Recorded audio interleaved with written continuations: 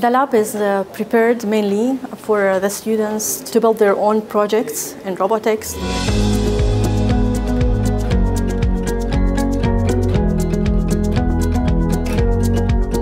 It was a very good opportunity for students to come here and develop their own projects, not only from the class, so their personal project.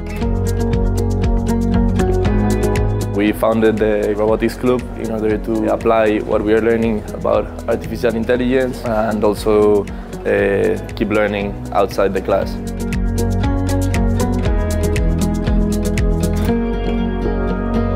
Well, for the first time, we feel like all the different AI modules that we're learning and applications are coming to life because we're able to connect them with hardware that's actually simulating, for example, humanoids. So it's actually applicable in real time and in real life. And it's a completely different viewpoint.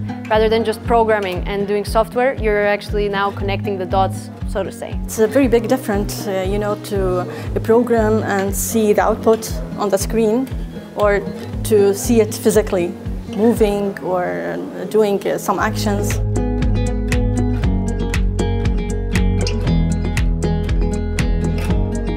This lab is focused on the sci-tech school students, but people from every school can come here. So for example, if you're studying something from business, but you are interested in something on coding or programming, you can come here and you can learn the logical things on programming.